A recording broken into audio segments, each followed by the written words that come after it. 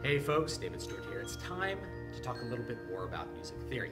Last time, in the first part of the series, this is part 2, I talked about the nature of music, and I gave a really big grand declaration for what music is. I say what we perceive as music, is our neurology, our brain responding to a complex set of relationships between sound frequencies over time, a relationship between pitches over time.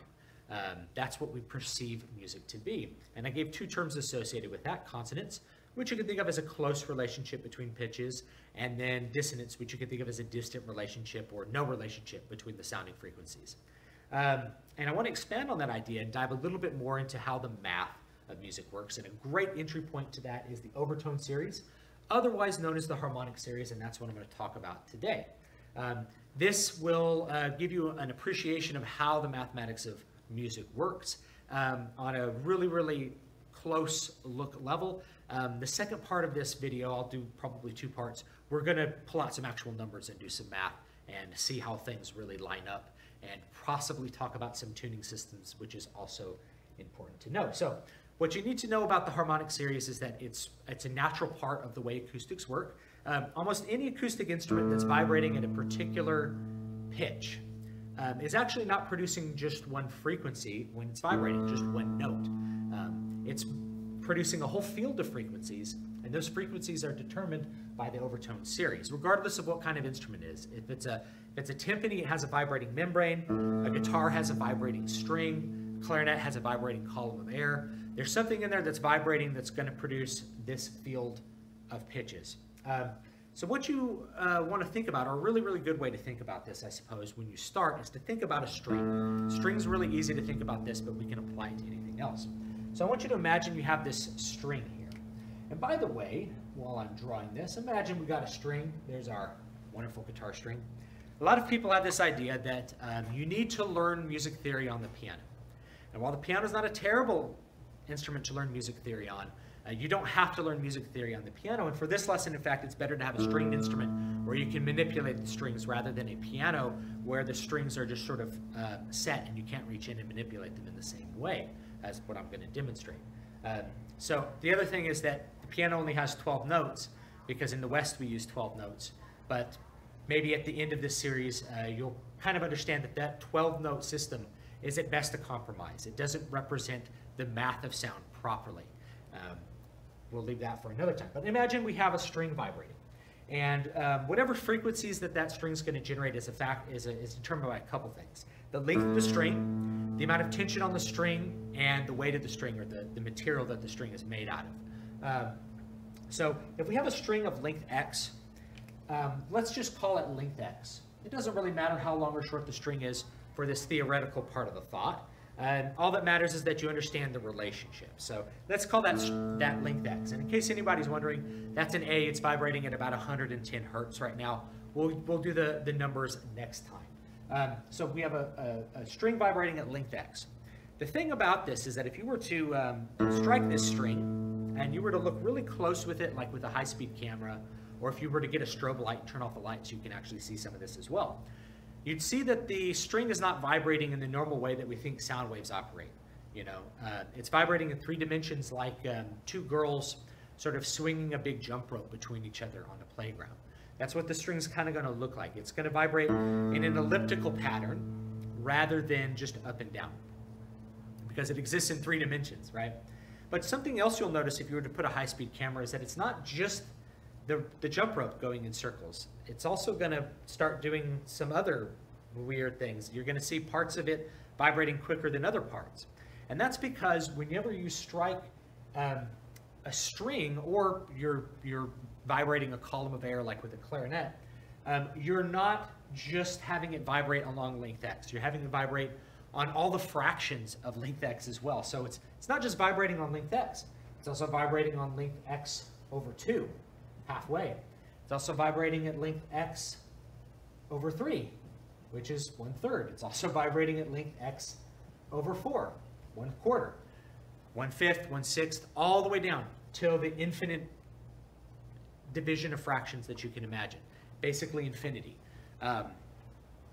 It's vibrating along all those lengths. Now, obviously, as you get smaller and smaller and smaller, the capacity for that string to vibrate diminishes basically into infinity. So you are talking about kind of like a soft limit, like with a calculus equation or something like that. Let me demonstrate how this works with a string. A string is a really, really good way to think about how this works.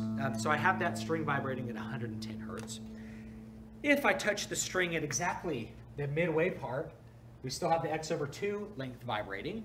Okay, if I touch it exactly midway, that's going to be 12th fret for you guitar players.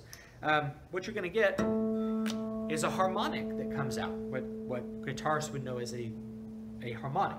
That's the x/2 frequency becoming audible. Now what's happening is that you're not actually playing a higher note at all. You're not shortening the length of the string. You're not causing any sort of change in what would fundamentally change the field of frequencies, like changing the length of the string or changing the tension on the string. You're just touching it at halfway, and what happens is that as you touch it at halfway, you're dampening the X length, and you're allowing the x/2 length to continue vibrating. You're also going to dampen the x/3 length. So you get this sort of hollow-like sound.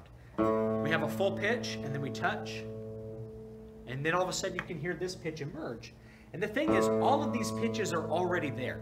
When this string is vibrating, it's producing all of these different frequencies. It's producing all of these different sound waves. What happens is your neurology hears that field of sound waves, understands the perfect mathematical relationship between them, and condenses them down into one pitch with color. So the color of a particular instrument, whether it's a clarinet or a guitar or a trumpet or any kind of instrument you can imagine, a piano, a xylophone, whatever it is, the color of that instrument is determined by how loudly each of these little partials is vibrating and to what degree. That's what's going to determine the color of the instrument. So all of those frequencies are there. I'm just now, by silencing the lowest one, we allow the next one up to be heard. What your brain automatically does is it hears the lowest of those partials that are perfectly mathematically related, what we call the fundamental, and automatically hears that as the sort of true pitch of the note, and all of the overtones as color of the note. And if you have your guitar, you can actually go through and you can cause all of these to vibrate. You can do the x/2, do x/3 at the 7th fret, x/4 at the 5th fret, x/5. I'm going to turn up the volume so you can really hear them. x/6, 7, 8, 9, you know. You can keep going basically into infinity. Now I mentioned that they don't all vibrate at the same volume.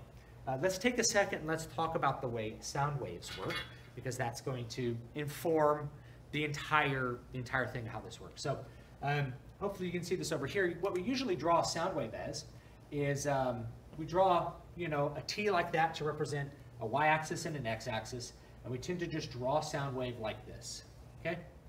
And there's a bunch of different parts to a wave. We have the wavelength, which is how long the wave is as it repeats. We have the amplitude, which is how loud that frequency is, how loud that sound wave is. And then we have the frequency, which we measure in sound as hertz, which is cycles per second. And what hertz is, or what the frequency is how often it's repeating, how often within a given time period, what's called the period of the wave, how often that sound wave is repeating itself, how often it's going up and down across the x-axis. So I mentioned that this frequency, 5th string on my guitar, is vibrating at 110 hertz. Okay? That means that 110 times every second, that sound wave is going up and down. In music, we tend to think first of the frequency and amplitude. Those are the two things that we most concern ourselves with. We don't really think about the wavelength, how long the wave is, because the faster the frequency, the shorter the wavelength. So we only really need to measure one of those. Amplitude is the one that's independent. Amplitude is how far up and down over this x-axis the sound wave happens to go. The further away it goes, the louder it is. So amplitude you can think of as being equivalent to loudness, to energy. So the total energy of the wave is the amplitude and how quickly the wave is moving up and down. Higher the frequency, more energy. Higher the amplitude, more energy. Some combination of there is going to equal the total energy of that frequency. Now as we go through our harmonic series, something you'll notice is that they get quieter. And this is an electric instrument, so it's really helping me let you hear these really well as I crank up the volume pop. But on an acoustic instrument, you're going to hear them getting shorter and shorter. And you can do this with the piano, by the way. You can reach in and touch the string at halfway and cause a harmonic to pop out. I've seen a couple of modern pieces that actually use it. Now these things get softer and softer as they go because there's less and less room for that little vibration to happen. And if we were to plot it out on a graph, I know you guys were going into a music video with expectations of graphs and sound waves. Some of you were. So if you imagine, here's the X. The amplitude is going to be our y-axis here, the amplitude. The X length has the loudest frequency. And as you go down the X over 2, X over 3, the volume diminishes. So the amplitude gets lower and lower the further and further you divide the string up. Until eventually you're at a point where it's so quiet, it's negligible, and isn't really measurable. And so when you strike a string, the total energy of what's there is actually kind of difficult to compute. You're going to have to use some calculus, which we're not going to do here, to actually compute the total energy of like a string vibrating. But suffice to say, as the frequencies, as you divide the string up into smaller and smaller bits, there's lower and lower energy. The next thing that you should know is that as we go through the harmonic series, you should have noticed that the frequencies were getting higher and higher and higher.